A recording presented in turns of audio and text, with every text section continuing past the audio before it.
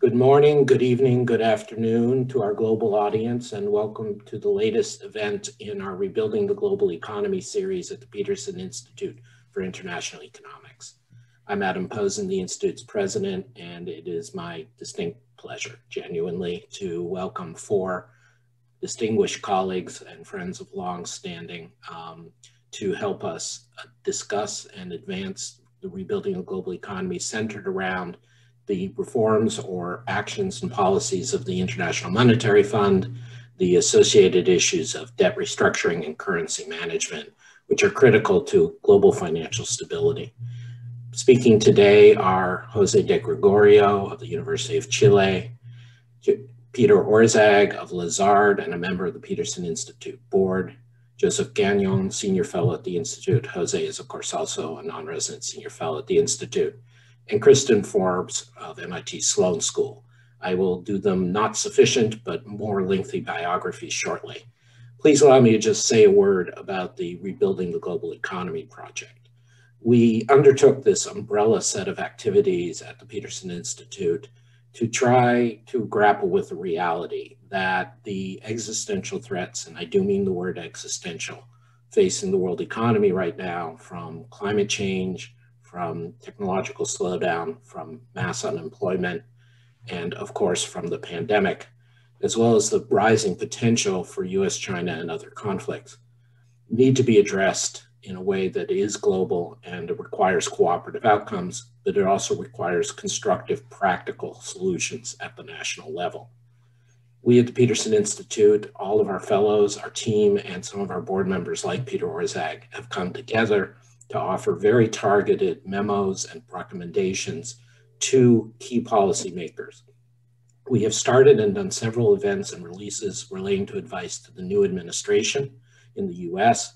We are now changing our focus, and this is the first in a series of 5 events, offering similar sorts of advice in the practical short term to the international organizations, the Bretton Woods institutions, as well as some of the central banks around the world and the European Commission.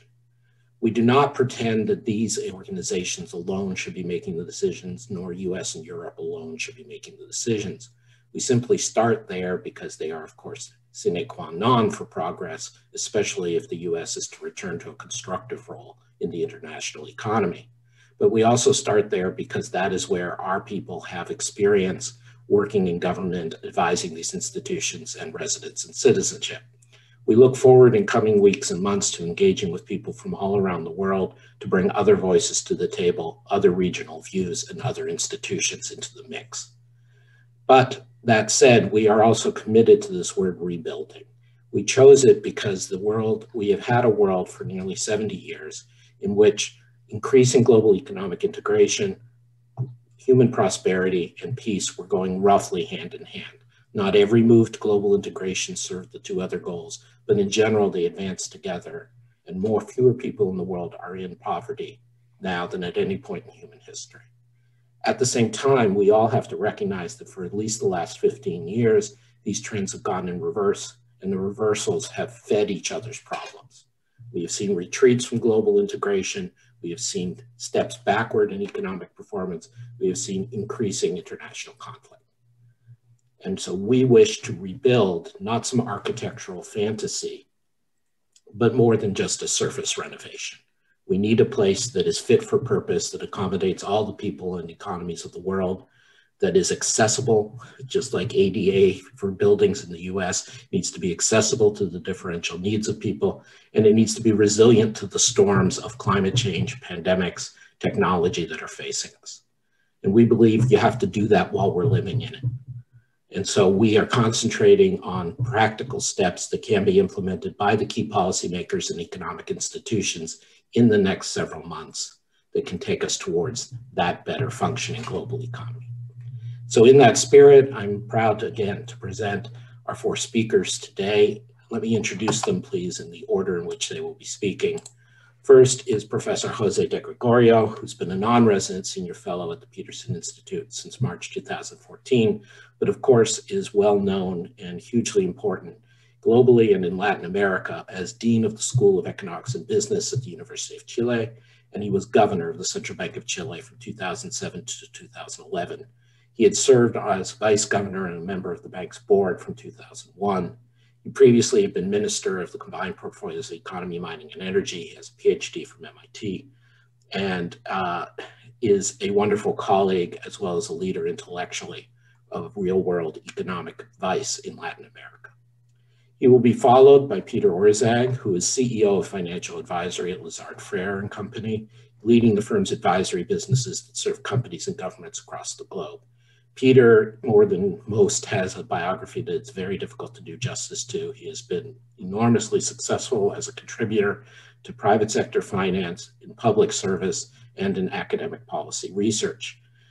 Importantly, of course, he was 37th director of the Office of Management and Budget in the Obama administration, a cabinet-level position following the financial crisis, and he also previously served as director of the Congressional Budget Office. Prior to joining Lazard in May 2016, he was vice chairman of corporate and investment banking and chairman of the Financial Strategy and Solutions Group at Citigroup. We're very proud that he serves on the board of directors of the Peterson Institute, as well as a number of other charitable activities. And we're also very excited to follow Peter's regular columns at Bloomberg and his many other activities intellectually, including on healthcare economics. But today, since he and Lazard played a key role in some of the recent debt restructuring in Latin America, he is going to be speaking about those issues. He will be followed by my close colleague and friend, Joe Gagnon, who has been a senior fellow at the Peterson Institute since September 2009.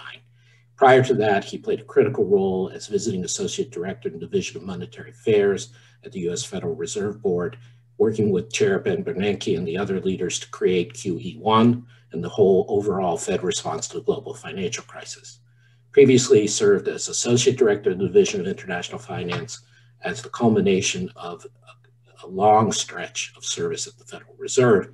He previously served at the U.S. Treasury Department in 1994-95 and 1997-99, and has taught at the New Haas School of Business at the University of California, Berkeley. He's published widely in academic journals and is particularly well known as carrying the torch for currency intervention in a constructive fashion, picking up from his co-authored work with Fred Bergston, the Institute's co-founder, and now as his own. We have a new publication by him on the topic of U.S. currency policy, which he will be touching upon today. Finally, I'm grateful particularly to my friend Kristin Forbes, who is the Jerome and Dorothy Lemelson Professor of Management and Global Economics at MIT Sloan School of Management. She, like me, but perhaps more distinguished, was an external member of the Monetary Policy Committee of the Bank of England from 2014 to 2017. She also previously served from 2003 to 2005 as a member of the White House's Council of Economic Advisors, and prior to that as a Deputy Assistant Secretary at the U.S. Treasury. She has been honored for her academic achievements at a young age and continues to be a leader in practical economic policy. She serves in a number of advisory positions, including the External Advisory Group for the Managing Director of the International Monetary Fund. Kristin also has co-authored one paper with Joe, I believe, on currency issues in part of her long list of publications. Thank you, Kristin, for joining us. So, having tried to do justice to my colleagues' bios, we will go into their remarks, and this is all on the record. I just ask our registered audience, if you have questions for our panelists, please use the Q&A function on Zoom. I will gather the questions and put them to our speakers after their presentations. Jose, thank you very much. Thanks, Adam. It is an honor to participate in this project about rebuilding the global economy. The world rightly expected a series of crises to afflict emerging markets and developing economies as a result of the COVID-19 crisis. This concern seems inevitable, given the massive capital outflow that we saw at the beginning of the crisis, the spike in CDS and other financial tensions. But that has not happened. Since the start of the COVID-19 crisis, the IMF has swiftly adjusted its financing facility to face the emergency. The fund has about $1 trillion for financial support, of which a quarter has been already made available, and it is ready to do more. It has acted properly and in a timely manner, given the magnitude of the crisis.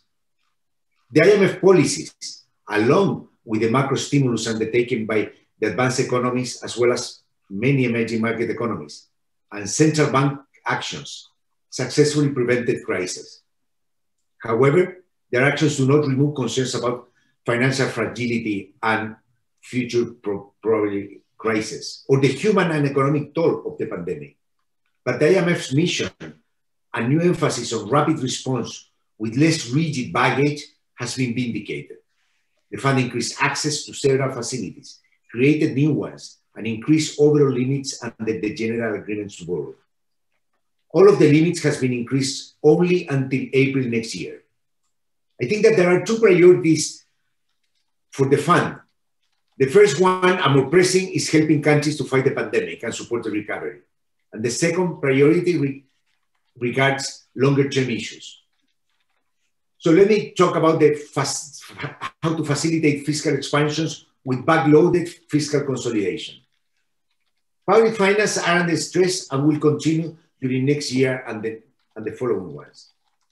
The projections of the IMF in the latest fiscal monitor of October forecast a fiscal deficit for emerging market to increase from 5% during last year to 11% this year and stay at 9% next year. The reversion will be gradual as economies are expected to experience only a partial recovery. And fiscal policy support will be needed for at least the next couple of years. In order to avoid unnecessary early fiscal consolidation, fiscal adjustment must be backloaded and the fund must be prepared to increase lending. In this regard, I think it would be convenient for the fund to increase access on a cumulative basis to access before its 14th general review of quotas of 2016, which was 600% of the quota. That's what the old cumulative limit. And it was increased to 435%. It was together with increasing the quota. But I think that now we could go back to the 600%. In addition, for small and low-income countries, access to the rapid finance instrument and the rapid credit facility could be doubled to 200% of quota in a year and 300% on a cumulative basis. Finally, the increased access to some IMF facilities should be made permanent and not to last until April 2021 as currently scheduled. Although the fund has made available a quarter of its firepower to emerging market economies, $250 billion, only a tenth has been deployed in the first 8 months of the COVID crisis. This is $100 billion. This amount is less than what was committed in the first 8 months of the global financial crisis, as evidenced by Ted Truman. The current availability of private financing and the fact that many countries entered the crisis with buffers, such as sovereign wealth funds, international reserves, may explain low demand for borrowing during the current crisis from the IMF. However, we cannot rule out that issues such as stigma and access constraint are preventing some economies from seeking financing, and we should review that. For this reason, the fund should revise access and qualification mechanisms. For example, understanding why so few countries have applied to the flexible credit line and the current uncertain world is puzzling. Is it the result of a stigma or too strong conditions? One wonders whether a confidential pre-qualification process, something that many of us have been arguing for a long time, could be implemented for FCL, and also for the short-term liquidity line that was recently implemented. Moreover, as the health crisis prolongs in some emerging markets, the fund could create a new pandemic support facility that was proposed by Fisher and Massarelli, which should provide fiscal and balance of payment support specifically to deal with the health crisis for a period of 3 years. But this is also an opportunity to strengthen the role of the fund, not only in the current crisis, but also in the longer term. And for this reason, the second priority contains 3 steps to increase global resilience to crisis. The first step is to increase availability of resources. In terms of resources, it seems that 1 trillion may be enough firepower under current circumstances. However, a deterioration of financial condition in emerging markets may require additional resources. Moreover, the crisis will be long, and therefore the fund should increase its firepower. This is like having excess reserves in emerging markets. Although they may not be used, they serve as a good insurance and also prevent volatility. Therefore, a new 1 trillion issue of the fund's special drawing rights would be desirable. However, SDRs are allocated to member countries according to quotas. And in this case, a non-proportional allocation could be achieved by creating a common pool overseen by the fund to expedite financial support to countries in need. The common framework for debt treatment beyond, this is the second step, is that the world needs more debt relief. And I think that we'll keep discussing this. But the common framework for debt treatments beyond the Debt Service Suspension Initiative, the DSSI, endorsed by the G20 and the Paris Club, this common framework, just some days ago, is a step forward. However, it's insufficient. The DSSI originally was designed as a debt service postponement for 73 low and lower middle income economies. In contrast, the common framework is debt relief on a case-by-case basis, which is essential for countries that have become insolvent. With no debt relief, there will be no full debt service. Recognizes this in the common framework is realistic because there is insolvency. Another important advantage of the common framework is that it includes the private sector, which implies that the question of whether an autonomous public financial institution should enter or not the DSSI, because it is private for some or it is public for others, is no longer an issue in the common framework, since this institution should participate. The common framework should be also extended to emerging markets deemed to be insolvent. But we know that there are issues of moral hazard in countries that have been historically fiscally responsible and shouldn't be granted this debt relief under the common framework. For this reason, an extension to emerging market economies should be only for those countries that have reached insolvency as a result of the COVID crisis. The IMF should also work with the G20 on new initiatives for their sovereign restructuring. In the meantime, it should also incentivize the use of financial instruments that make public finance of emerging markets more resilient, such as bond indexed to commodity prices or to GDP. More in general, state contingent bonds. And finally, the IMF should continue developing the integrated policy framework. In terms of policy advice, the fund has changed. For example, its view on the benefits of procyclical fiscal policy, exchange rate intervention, and capital flow management have been gradually changing since the Asian crisis to a more realistic approach, recognizing that one size does not fit all. The fund has been recently developing an integrated policy framework, which focuses on the optimal combination of policy tools to face volatile capital flows. For this reason, monetary policy and exchange rate flexibility could be complemented with macroprudential measures, capital flows measurements, and foreign exchange intervention. This is a valuable exercise founded in rigorous economic analysis and review of experiences. However, it should not be used to support inconsistent policies or to ignore fiscal sustainability. For example, foreign exchange intervention and capital controls cannot be used for sustaining exchange rate misalignments. It is also necessary to be clear about what is the target for different combinations of policies and their implications of external adjustment. Are capital controls aimed at exchange rate competitiveness or capital flows volatility and financial stability? What would happen if all emerging markets decide to stabilize the currency when facing a global depreciation of the dollar? And we would enter in all the discussion that we will hear more on currency manipulation. Having a flexible approach to macroeconomic policies is important. However, it should start with recognizing the role of fundamentals and the difficulty to reach clear-cut general recommendations. This is a technical, not an ideological issue. In any case, it's an advance from the old view that all problems are fiscal and therefore all solutions require fiscal tightening. This more flexible approach has been very relevant during the last two global crises. Uncertainty in the global economy is daunting. So the fund has to be prepared for these contingencies. And the speed and flexibility it has already shown in the first year of the crisis and add building blocks to a safer and more resilient global financial system essential.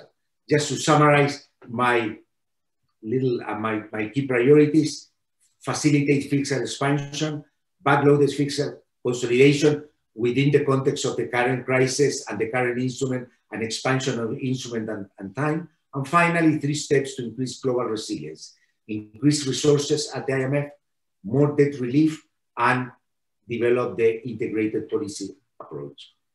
Thank you, Alan. Thank you so much, Jose. It is terrific to have your perspective from the small open economy and the emerging markets, as well as the integration of the short-term response to the fund and the need to think about the long-term. And it's also the most sensible explanation I've heard of the so-called integrated framework. So thank you very much. Jose's memo, like all of our materials for rebuilding, is available on the PIIE website and the Rebuilding microsite, as will be all the videos of today's remarks. Please let me now turn to the Honorable Peter Orszag, our member of our board from Lazard, to talk about debt restructuring. Thank you, Adam, and good to be with all of you. And I'm going to go off piece for just 1 minute at the beginning, because several of the things that Jose said, I just wanted to highlight. I think, and this is admittedly a bit more for the advanced economies than the emerging market economies, but this combination of upfront fiscal expansion and backloaded fiscal consolidation, as Adam knows, is something that I've been very much embracing for a long time. The so-called barbell is a concept that demands, frankly, a lot more attention. It is typically argued that the backloaded fiscal consolidation is not politically feasible. And I think we are living in the United States through a dramatic counterexample. The Social Security retirement age is increasing as we speak because of changes that were put in place in the early 1980s with almost no political opposition. So that's one comment. Second comment is, I am concerned, and this now gets to back on the mountain of where I'm supposed to be, that the financial markets and the policy community have now basically dismissed the possibility that low rates will not remain here forever. I think as a central forecast, projecting continued low interest rates as far as the eye can see makes sense, but we should have some humility that whenever the conventional wisdom becomes so convinced of itself, the risk of an error is higher than one might otherwise believe, and at least build in some contingency planning for what we would do if that situation, if low rates were to reverse themselves, which then speaks to a lot of the questions that I was asked to address involving emerging market debt and how we can better prepare for any future crises, which would be exacerbated if global rates increased from their current position. So we, in the memo, put forward 6 ideas for trying to attenuate future debt crises, based in part on the experience that Lazard has had in negotiating on behalf of Argentina, Ecuador, and other countries, governments across the globe. The first one involves a standstill. So in a situation like a future pandemic, like the one that we have lived through, automatically staying payments so that countries have a bit of breathing room while they deal with a crisis. The DSSI, I think, as everyone knows, is very well intentioned, but has gotten no pickup. And the reason for that, I think, is multifold, but it includes that there is complexity involving the rating agencies and whether a standstill would be deemed to be problematic from a ratings downgrade perspective. So the idea is that we need more automaticity into a standstill. This needs to be coordinated with the rating agencies up front. And it probably should be triggered by some sort of, I would think, IMF certification that we are in a crisis and therefore the standstill kicks in. But in any case, we've got to have more automaticity, and it's got to be better coordinating with the rating agencies to have any future debt suspension initiatives work better than the current one has. Second, I think we need to revisit the role of the IMF itself. Argentina provides a very dramatic example here where the IMF was not only supposed to be the judge, but it was also the country's largest creditor.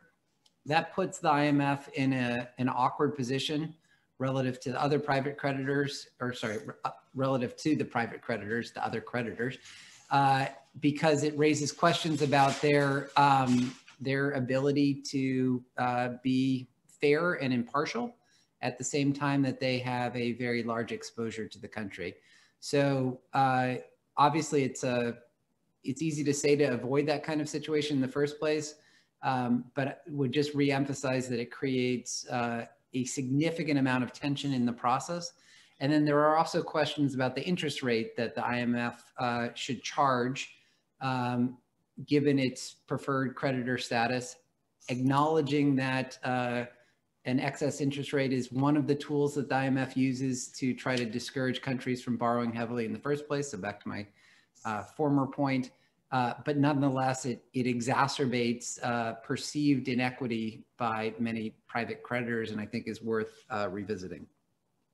Third, there's often a bid-ask spread in many of these negotiations where differences of opinion regarding the future evolution of the economy loom large, and creditors wonder why they have to take a large haircut if the economy still bounces back rapidly.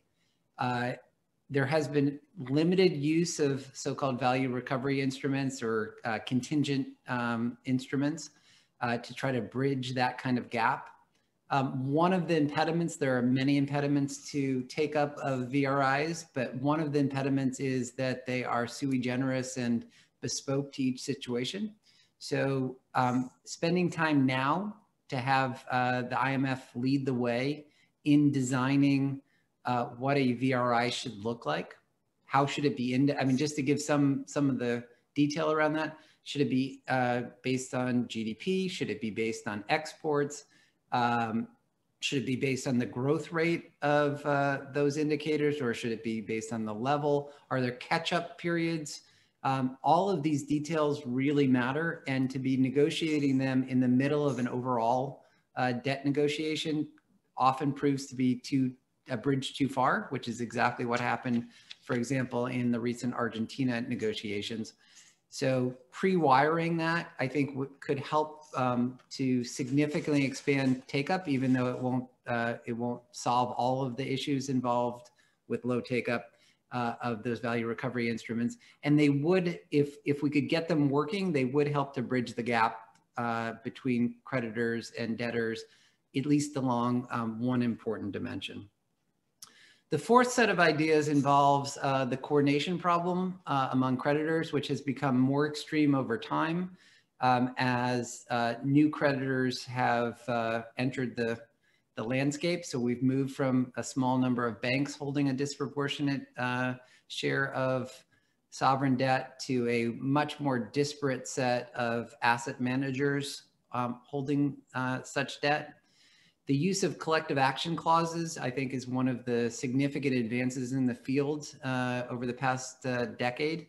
But many of the details involving those collective action clauses, which help to solve the coordination problem by basically avoiding a small share of creditors persisting as holdouts and blowing up the entire deal. The memo that is on the Peterson website goes through at least a little bit of the detail, but there are two different kinds of collective action clauses that are common: single limb and dual limb. In our view, there are some modifications to the single limb collective action clauses that would help to facilitate future debt negotiations. And I find it interesting that in a recent IMF analysis of the topic, you would think that perhaps the tighter the collective action clause, the worse the bond would trade, the higher the interest rate that you'd have to pay. But in fact, the IMF has found the opposite, that many of these innovations actually lead to results that suggest more attractive pricing and lower interest rates as a result. And we could come back to some of the reasons for that. Fifth idea involves the Paris Club. The big problem with the Paris Club today is it's missing a massive sovereign bilateral creditor in the form of China. Bilateral credit from China exceeds that of the Paris Club in total at this point. And so having China sit outside of that process really limits the ability of the Paris Club to function in the way that it was designed to do. And we propose changing the rules so that the Paris Club includes China rather than excludes it. And then the final idea involves something that's outside of the international monetary regime's permit, but has a significant effect on the negotiations nonetheless, which is that many sovereign contracts are written under New York law. In New York State, the pre-judgment interest rate, that is, if something gets litigated, the interest that's accumulating during the litigation was set in nominal terms in 1981. It has not been adjusted since, so it's set at 9%. As inflation rates have come down dramatically since then, the real interest rate that is charged from before the judgment is reached has reached excessively high levels, and that can create complications in the negotiating process because it is substantially off market and should be updated. So there are just some ideas to try to make future negotiations work better than previous ones, but I would finally just note very briefly that despite the complications, there have been a whole series of debt negotiations, including Argentina and Ecuador, that were successfully completed in the middle of a pandemic, done entirely virtually for the first time in sovereign debt negotiating history. And back over to you, Adam. That's terrific, Peter. Thank you. And congratulations to you, the fund, the creditors, and everyone involved on that last accomplishment. But it's great to have you combining not just the success in the cases, but thinking about the system going forward. And again, your memo is available. We've just redistributed it on Twitter. Reminder to our registered participants, please put Q&A, use the Q&A function to submit questions to our panelists. Let me now turn to my colleague, Joe Gagnon, who's going to speak about currency manipulation from a U.S. point of view, but it is a critical issue to the U.S. approach to the fund and the fund's approach to the financial system. Joe. Oh, thank you, Adam.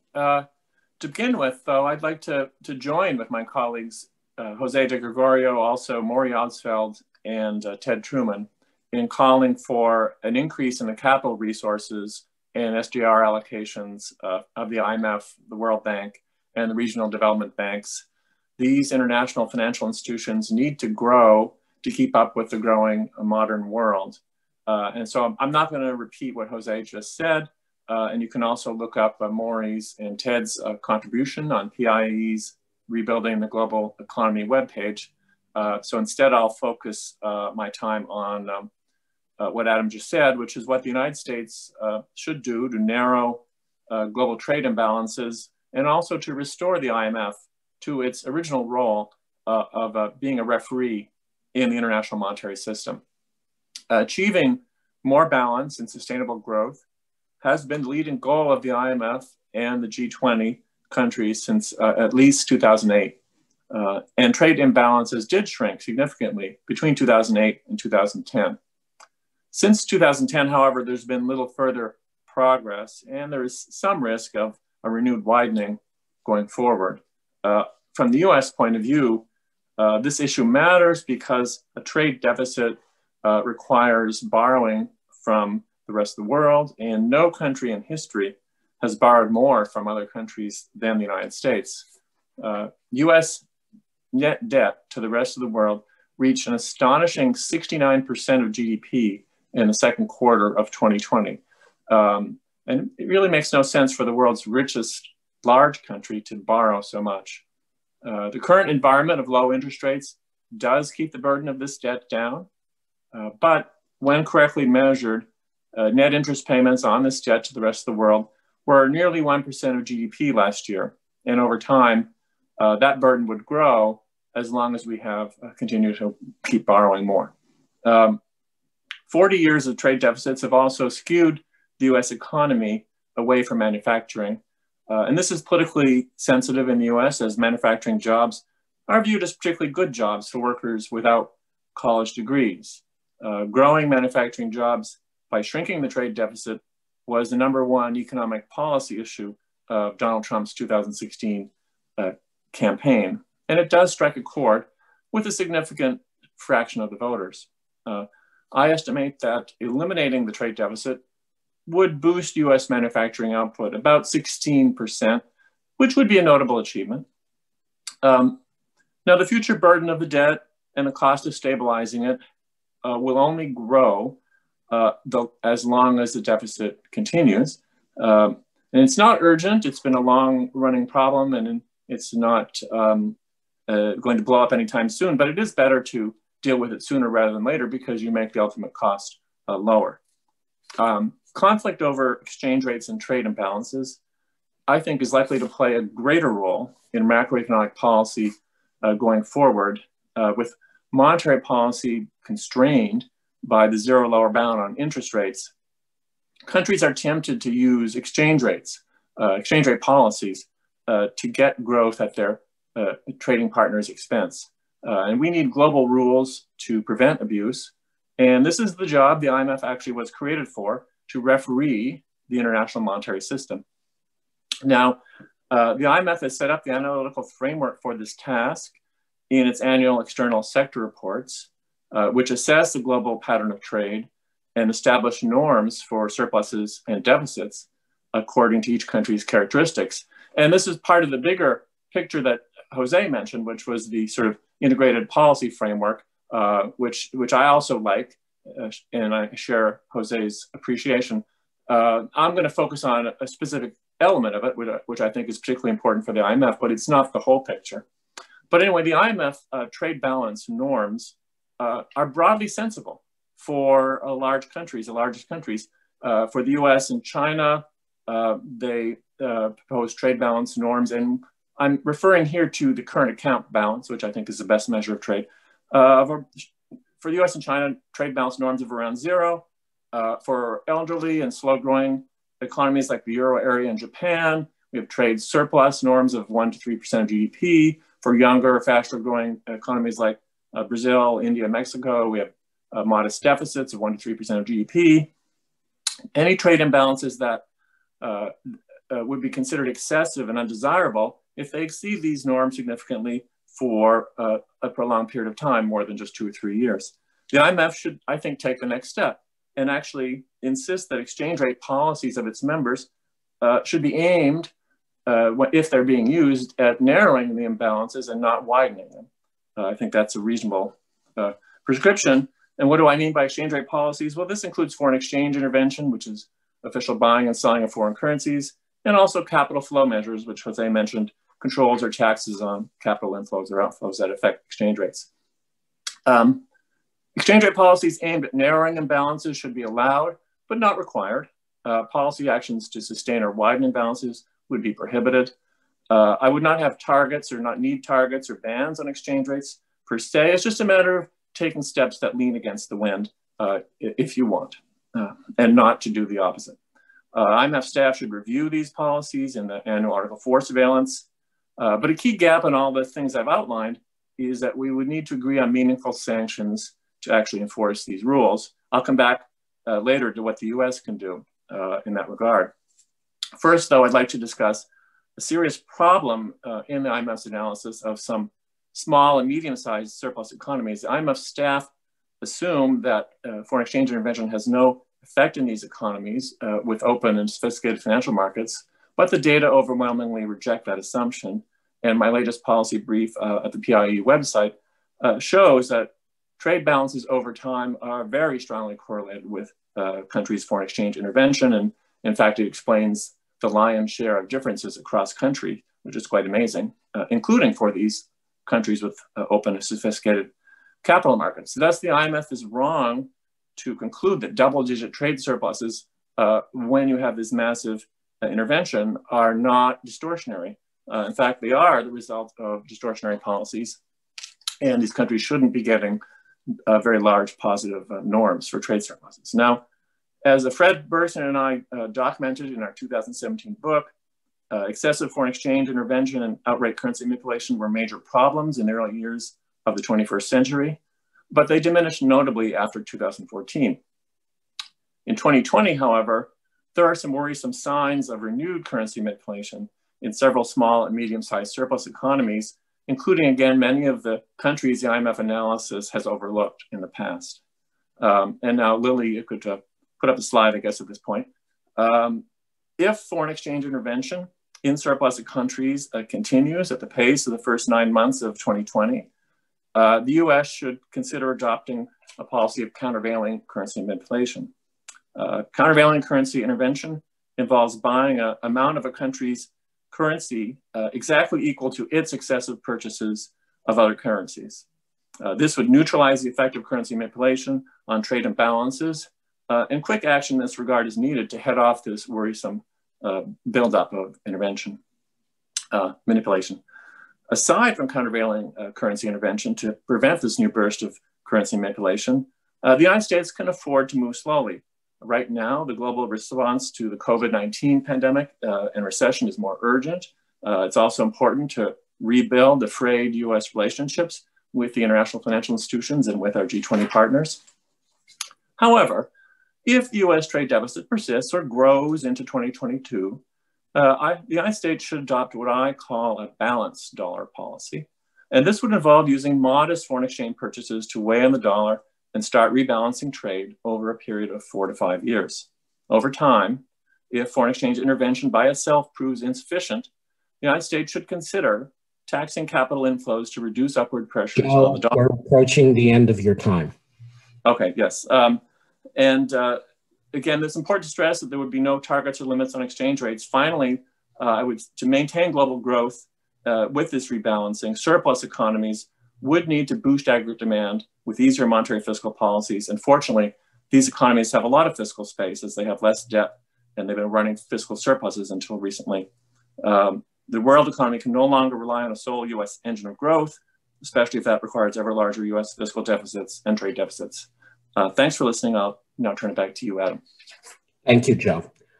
Sorry, but we want to make sure we have time for everybody as well as questions from the audience. So Kristin, thank you for joining us to offer your views and your comments.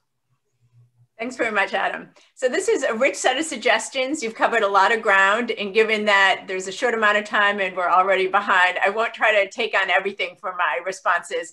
I'm just going to focus on one aspect of most of your proposals, which was with regarding the international debt framework and what can be done and what's the role of the IMF and World Bank.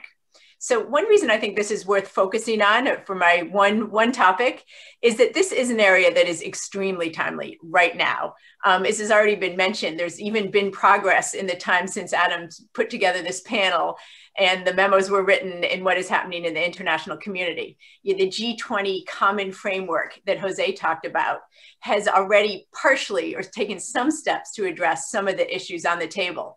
For example, this new common framework is extending the principles of the Paris Club to all G20 countries not in the club, which is code for including China, which has been a key part missing in debt restructuring. Also, another key part of this common framework that was just announced by the G20 is that any borrower that receives relief must seek a similar deal from other creditors. In other words, getting the private sector involved more concretely than has been done in the past. So already two of the issues that Peter, for example, talked about in his memo or have been partially addressed or in the process. But that's only for a subset of countries, a subset of situations. This is only a start. This is not going to be enough. There's much more that needs to be done, particularly as countries have seen their debt increase sharply as they respond to COVID. Even if things recover quickly, even in the more positive scenarios, there are a number of countries that are probably not going to be able to sustain debt at current levels. And that's in a positive scenario. Then there's also the contingency that Peter suggested we need to have on the table, whether you believe it's the baseline or not, which is that advanced economies raise interest rates faster than expected, possibly because of higher inflation. If that happens, a lot of this debt that looks barely or maybe sustainable at extremely low interest rates into the indefinite future will quickly become unsustainable, and we could have a round of rapid defaults. So more needs to be done. And more needs to be done also because what we have learned time and time again is that when countries have unsustainable debt, if that restructuring is put off, this often causes countries to gamble for redemption, to take shortcuts, to alleviate pressures in the short term, which then make the problem accelerate and become much harder to deal with later on. For example, we've seen time and time again, and we're seeing some of that now, as debt problems increase, it's tempting for countries to issue more debt in foreign currency, which seems cheaper now, but then when the currency depreciates, it quickly spirals to unsustainable levels. You see countries shifting to issue more short-term debt, which again is cheaper now, but then harder to roll over, can bring a crisis to a head right when least convenient. You see countries promise valuable resources as collateral that then aren't available for part of a debt restructuring or aren't available to yield revenues in the future. And you see countries shift resources towards paying debt to just try to keep rolling it over short term instead of spending it on needed productive investments. For example, today is spending as much on healthcare. So the bottom line is if countries aren't sometimes pushed to restructure sooner rather than later, they can end up in doom loops. They create slower growth, higher debt, fewer resources later on to then negotiate as part of debt restructuring, which makes it harder to get an agreement. So how do we get around these problems? How do we get countries to tackle some of their needs to restructure earlier or just try to get their debt on a more sustainable path so that we can avoid these situations going forward? A lot of good ideas bouncing around, some of which have been discussed in this panel. Some have surprisingly cute names, especially considering that they are come up with by lawyers that are often not known for coming up with particularly cute names. Let me just mention a couple. One I particularly like the name of is yank the bank provisions, which make it easier to kick a lender out from a syndicate if it prevents a deal. Another one, which I believe Peter mentioned, is bendy bonds. This allows if there's a crisis, it allows the issuer to extend the maturity and defer interest payments for a couple of years. I think that's a very logical idea. And then there's negative pledge clauses that prevent a borrower from using valuable assets as collateral to other creditors, and contingent debt instruments. Debt instruments that automatically account for external shocks or the state of the economy. There's a range of different instruments that fall under this heading. Peter mentioned some, Jose mentioned some. It could be catastrophe bonds, hurricane bonds that pay out in the case of a hurricane or catastrophe, however defined. Could be bonds that are linked to the price of a commodity. For a commodity exporter, it could be bonds where payouts are linked to growth rates, GDP contingent bonds, whole range. Of all of these different suggestions and proposals, these proposals for contingent debt instruments are the ones that I would focus on. I think these are difficult. The details matter, as Peter said, but contingent debt could directly address some of the biggest issues out there with debt restructuring. They are an automatic way to allow countries to hedge against different risks. Countries pay more when they have the ability to pay more. When they're hit by some sort of shock and they can't pay more, they automatically pay less. And then this can avoid the need to go to the table and have difficult, prolonged restructuring that can often lead to these deadweight losses and doom loops. So contingent debt makes a lot of automatic sense. It's an automatic way of adjusting to the uncertainty in the world around us today. I mean, even in normal, stable times, when looking at debt sustainability for advanced economies, it is very hard to know what is sustainable. Modest tweaks to key variables like your RNG, your interest rate, and your growth rate can lead to very different conclusions about what debt is sustainable. And those variables are hard enough to predict for, again, advanced economies in stable times.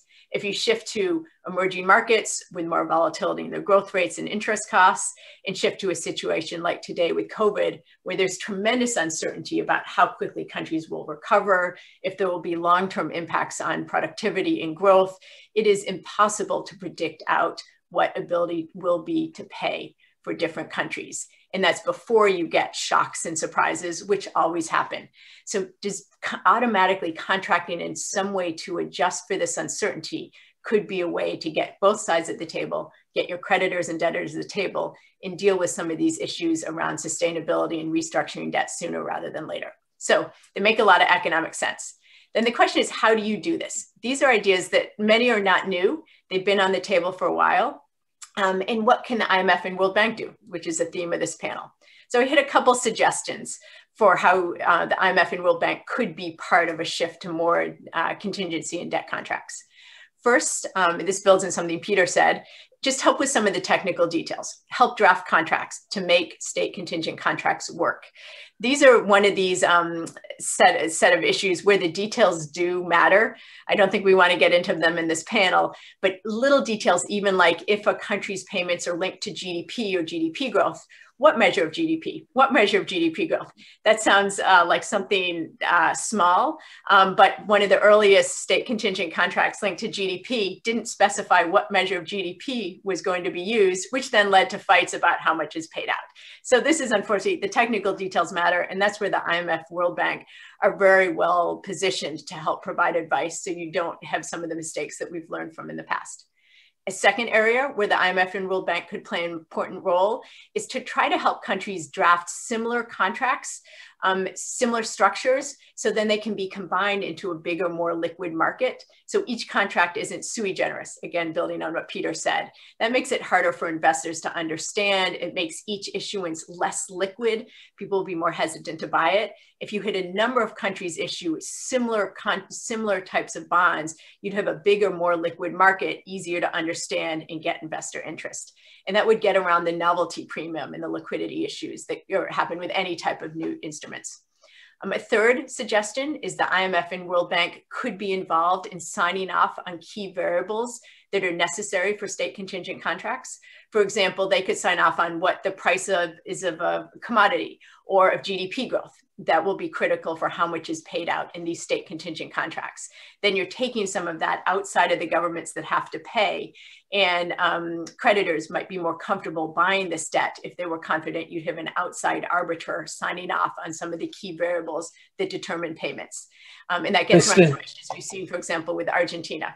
Kristin, I'm sorry, we're going to have to ask you to wrap up so that we can get in a couple of questions. Okay, very quickly. Fourth, the IMF could make these contracts required. If country wants to get a big loan, one of these new packages, you could require they also try to restructure some of their debt with state contingency. And then finally, IMF World Bank could even include some contingency in their contracts. When they make loans, they could be, say, extended repayments or extended interest rates if some sort of shock hits. So I'll summarize, lots of great proposals on the table.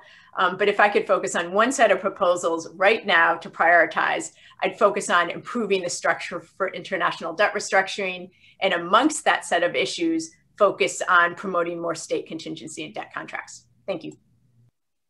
Kristin, thank you for the very clear prioritization. That's the kind of thing we need from people in your position as well as in this project. Let me turn quickly to Peter. Both Kristin's remarks and a number of the questions from our audience raise the issue of how one thinks about debt sustainability. And also you mentioned the idea of there is room for interest rates potentially to jump. We shouldn't assume they stay low. And so if you could just give a bit more expansive response on your thoughts about how fragile debt sustainability assessments are, what might drive jumps in interest rates, whether this means we need to treat some dividing line between emerging market and lower income countries differently. Just an initial teaser on how you would think about these issues, including some of what Kristin raised. Sure. So I think the most important thing to remember about any debt sustainability analysis is it's based on a set of projections. The uncertainty bands are typically massive. Even here in the US, people forget we forecast the deficit out, 2 or 3 years from now. And if you look at the Congressional Budget Office's forecasting accuracy, the budget deficit tends to be, presented as if it's this precise estimate, 3.2% of GDP. And no one asks, well, what's the confidence interval around that? And 3 years out, it's typically like plus or minus 5% of GDP. So what they're really saying is it's somewhere between a surplus of 2% and a deficit of 8%. I don't know. And yet we get into the debt negotiations, and the debt sustainability analysis that the IMF and others produce has the same feature, which is that they're very precise point estimates of exactly what the world is going to look like when everyone knows that's very unlikely to be the case. So it comes back to the point that Kristin was, I think, properly emphasizing, which is we can take a lot of that uncertainty out of the equation if there is more contingency dimension to the debt instrument itself, so that it automatically responds to the way that the world turns out to be, as opposed to the way the spreadsheet suggests it will be. With regard to interest rates, and again, I think this is a really important point because I think it's something that has come up repeatedly, including, I wasn't able to catch it, but I believe that Olivier Blanchard made the same point in response to a recent paper that Jason Furman, another Peterson fellow, and Larry Summers, a member of the board, argued, which is we have, I think there are good reasons for why interest rates are low, but we are kind of betting the farm on that always being the case. There are a whole series of reasons, from potential inflationary pickup to underlying demographics, which was also a subject of a previous Peterson event, for why interest rates might turn up again.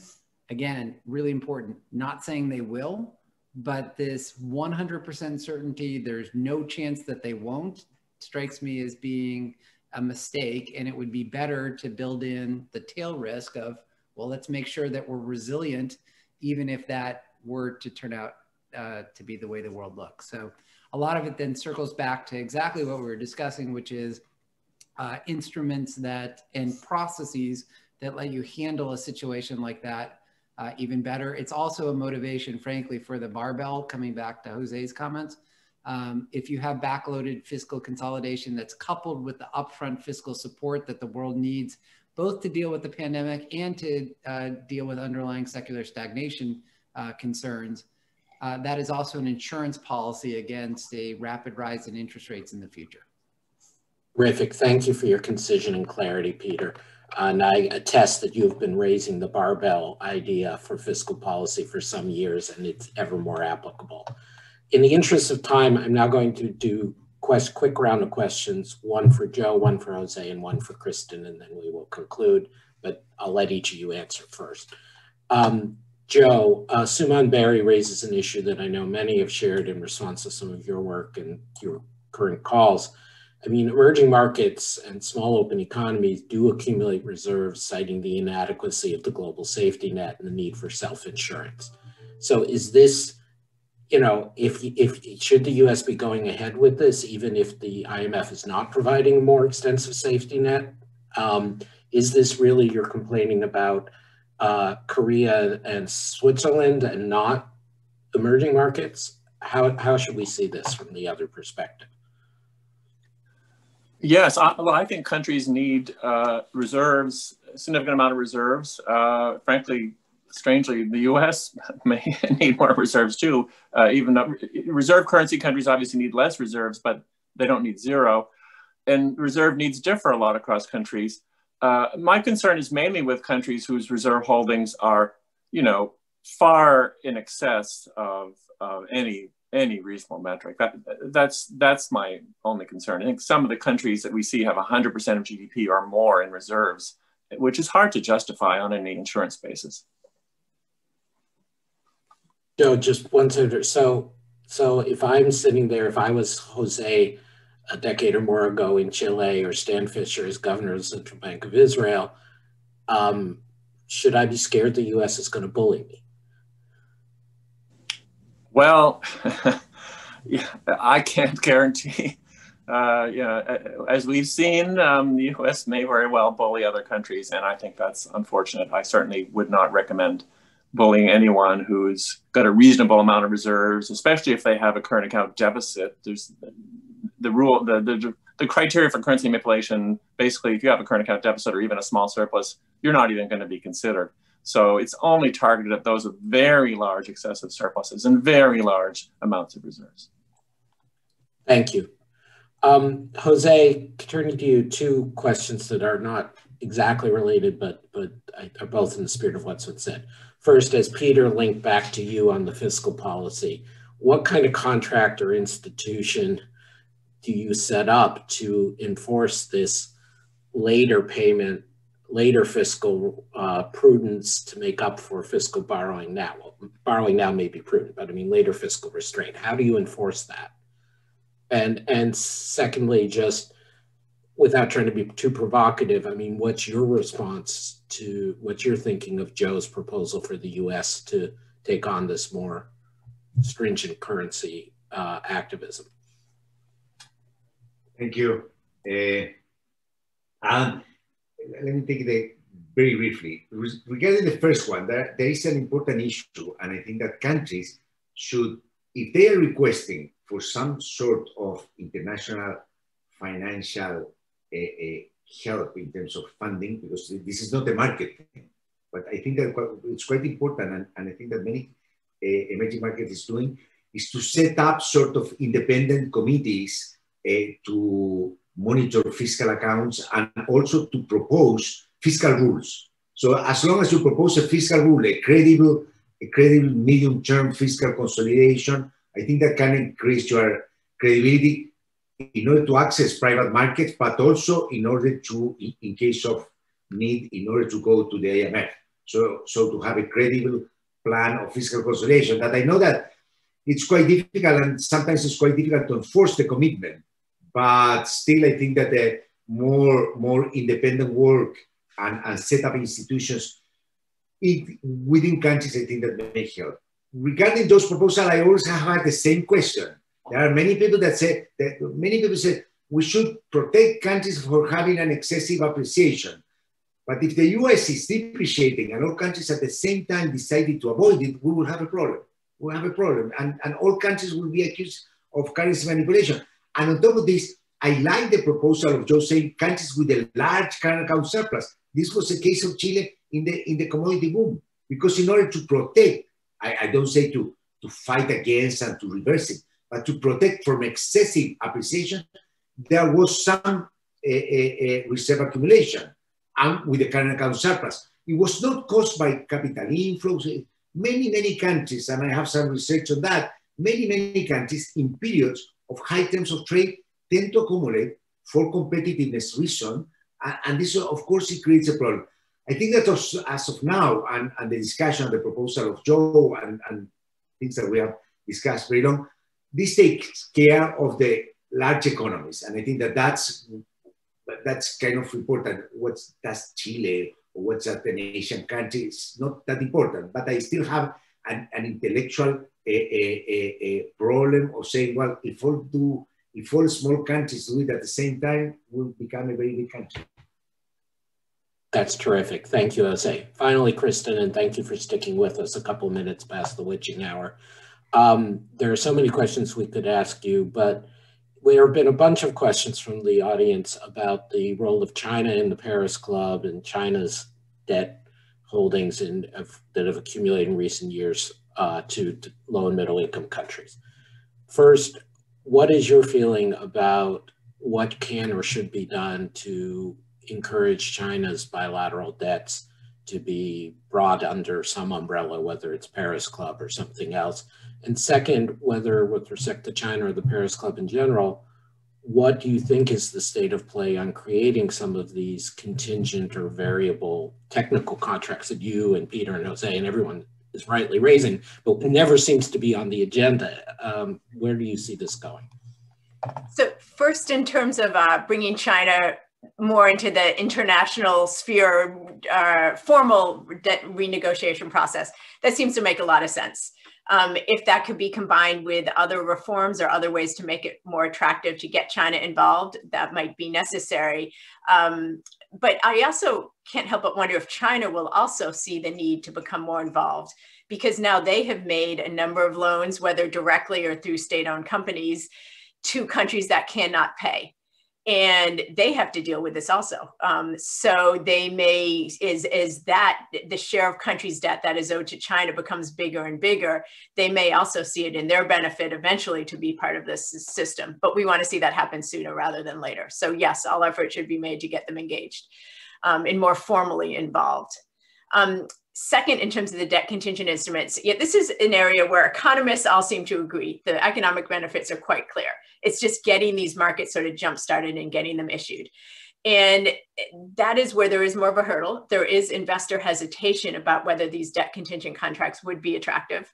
Unfortunately, the sort of textbook case for debt contingent instruments, at least in terms of linking them to GDP growth, seems to be Argentina, which was forced to do these as part of their debt restructuring. And then, of course, Argentina tends to be a little looser with its statistics, and there were issues that came up with that, which are, I think, more unique to Argentina and issues around Argentina's statistics than around state contingent contracts in general. But unfortunately, this has put a bad name on some of these discussions about state contingency, and especially linking debt payments to GDP. So we need to move the conversation beyond specific situations with Argentina. And that's where having the IMF, World Bank involved, doing it more widely, doing it with their help designing the contracts and signing off on key variables is critically important. The other issue that I think is worth remembering is, I remember, gosh, over a decade ago, when there was the last big round of discussions about restructuring the framework for international debt, there was a lot of pushback from the private sector on CACs, collective action clauses. I remember being in meetings where investors claimed, if you force us to accept CACs, we'll charge more, the debt will not be as attractive, and there was real concern. CACs were issued. There was no noticeable impact on the cost of issuing debt with CACs. CACs have ended up being helpful, as we just heard about, in debt restructurings this time around. So this was a case where a lot of the hype and the concern about changes to contracts ended up not being played out. And I think this is where the international community can push a little harder, as they did with CACs. They pushed very hard on CACs against objections by many investors, and it has led to smoother workouts of debt. And it's meant that these debt restructurings are handled quickly, more efficiently, and sooner, which means there's more to recover. And I think investors are accepting they can recover more with these clauses in the debt contracts, even though by itself they didn't seem attractive initially. So I think that's a very important lesson as we talk about changes now and think about state contingency and debt contracts. While there may be some initial hesitations, if they're implemented and done wisely, paying attention to the details and on a larger scale, they could end up being quite a bit more beneficial and not add to cost as much as some worry. Terrific. Thank you, Kristin. My thanks to Kristin, to Joe, to Jose, and to Peter. This has been a terrific session. I encourage everyone to read and distribute the materials. The videos of this event, including, of course, Kristin's full remarks, will be available on our website permanently, or at least as permanently as we can promise anything, starting this afternoon. And I hope you'll join us next week for more of our Rebuilding the Global Economy series as we continue to address the international organizations in the European community, excuse me, the European Union, a bit of a throwback there. Thank you all very much. Thank you. Thank you very much. Great seeing you.